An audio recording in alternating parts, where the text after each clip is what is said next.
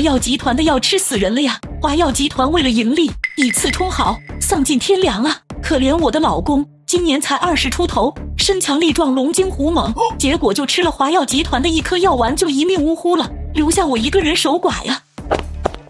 咦，苏总来了。苏总，关于你们公司的上市药品吃死人这件事，你怎么看？哼。苏总，你们公司的药品在上市之前是否进行过正规检测？苏总，华药集团是一家老字号了，之前在苏老太爷执掌的时候一直没什么问题，为什么由苏总你一执掌就出现了吃死人的情况？苏总，各种机械都已查明，死者的身体各项机能没有问题，并且在死者口腔之中查出了我们公司研发的补血丸。怎么会这样？补血丸在投入市场之前，明明经过了各种实验，都证明是安全的，怎么会出现吃死人这样的失误？苏总，请问你有什么想要解释的吗？死了？谁说的？谁是家属？给我10万，我立马把他救活。要是救不了，我倒给你们10万。这位先生，你应该已经看到了，死者生命迹象全无，你打算怎么起死回生呢？山人自有妙计，你千万别乱来，我自己可以解决。放心，我有把握。让死人起死回生，这不是闹着玩吗？而且他要真有那个本事，又怎么可能去卖水果？请问先生，你说的这么有把握，你肯定是一名医生吧？没错，我是一名医生，准确来说，我是一名中医。中医哪来的骗子？都跑到我华药行骗来了，赶紧给我滚！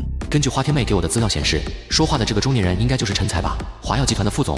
不过陈才虽然是华药副总，实则是苏家老太太那一脉的人，恨不得华药早点垮台，好让苏老太太打包卖出去。陈才，你给我闭嘴！林13是我朋友，还轮不到你说3到4。苏总，你这话就有点难听了。怎么说我也是华药集团的副总，现在所做的一切都是为了华药着想，为了一个所谓的朋友就这么对我，未免太让人寒心了吧？我这个苏总朋友能帮苏总解决眼前这个麻烦，陈总你能吗？你能解决个屁！你要是能摆平这件事，我陈才当场给你磕3个响头。陈总一言为定吗？我陈某人一言九鼎，自然算数。要是你解决不了呢，是不是该给我磕3个响头？林13，你别答应他。那就这么说定了。还是刚刚那句话，你们给我10万，我立马把他救活。要是救不活，我给你们10万。我老公就是因为吃你们华药集团的药死了，现在人都死了，你们难道还不放过他吗？还要折磨他一遍？不行！要是这个臭小子真能救活你老公，10万块钱我掏；救不活，10万块钱你们拿。那没问题，这个可以有。你真的有把握吗？等着看好戏吧。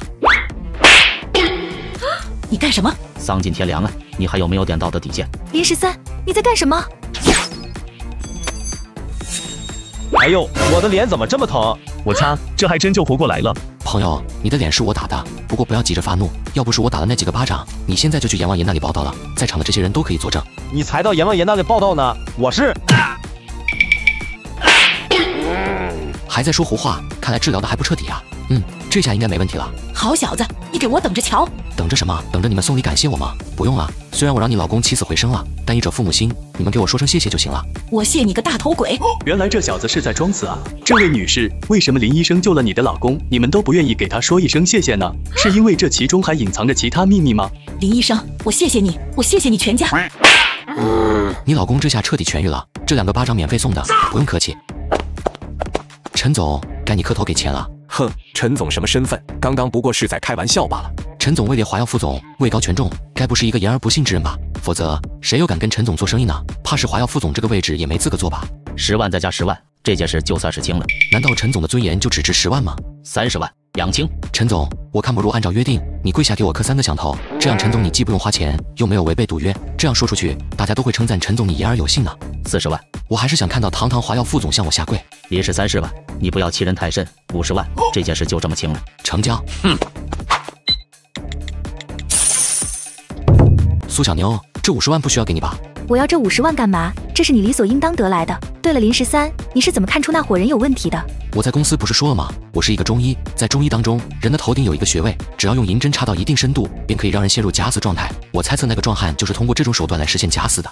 可万一他是真的死了呢？第一，现场没有叔叔，他们要真想找华药公司索取赔偿，叫叔叔来验尸，不是更加有权威性吗？而且那个时候，华药集团就算是想赖也赖不掉。第二，那个娘们的演技不行，虽然哭得死去活来的样子，但是只要仔细观察，发现他们并不是真正的悲伤。你说的有道理啊，看来是有人故意想要搞臭华药的名声啊。会是苏俊轩吗？应该不是他，华药集团的名声出了问题，肯定会影响售卖价格。苏俊轩就是在急着把华药集团打包卖出去，应该也不会选择这种损人不利己的方式。二人口中的苏俊轩乃是苏家嫡长子，苏雪薇的堂哥，苏家最受老奶奶宠爱的角色。不是苏俊轩，那就只有可能是红星药业了。红星药业？没错，这个红星集团是我们华药集团最大的敌人，一直想要吞并华药，成为江州药品界的龙头企业。林13，你破坏了红星药业的好事，千万要小心。红星药业的吴文雄可不是什么奉公守法的人，这几天你都要跟在我身边，以免红星药业进行报复。放心吧，我先睡一觉，到了苏家的时候你再叫我。饭桶一个，幸好你没有暴露是我派遣你去的，不然老子要你的命。吴总，我们错了，请您再给我们一次机会吧。这个林13是从哪冒出来的？为什么能识破我们的手段？没听说过，他可能就是瞎猫碰到死耗子了吧？干坏老子的好事，就必须付出代价。如花，去给我敲断他一条腿。这件事你要是再搞砸了，就别回来了。如花一定不负众望，保证完成任务。